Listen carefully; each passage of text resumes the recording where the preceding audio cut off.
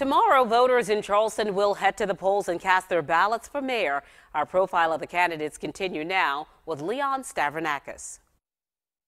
Well, it's very important that we continue to address flooding in Charleston. You know, we're a low-lying coastal city, so we're always going to have some flooding, but we need a mayor who's serious about it. We've got some plans that are underway now and some others that need funding, and it's very important that Charleston have a mayor who has proven relationships with other local governments, with Columbia officials, and with our congressional delegation to go out and secure the really big funding that is needed for these projects. They're very, very expensive projects.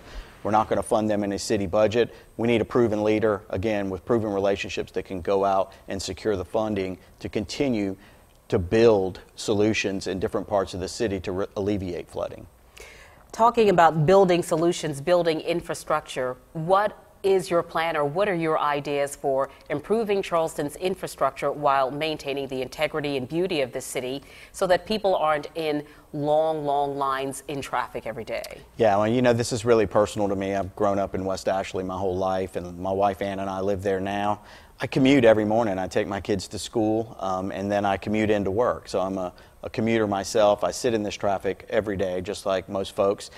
And again, this is something that's going to be expensive. We've got to finish 526. I'm proud to have secured the first $420 million for that project. I've been committed to it for a long period of time, not just since I started running for mayor.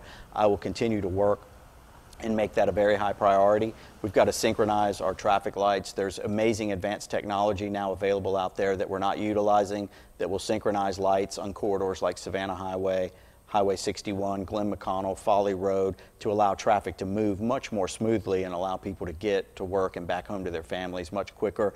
And then we need a comprehensive approach targeting our worst choke points across the region. Again, that screams out for someone who has a proven record of working across party lines with other local leaders and relationships with people in Columbia and in Washington, where we need to, again, secure big funding to meet Charleston's transportation needs.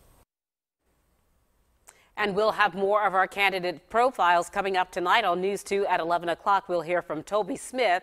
And you can also hear the full interviews by going to our website, counton2.com.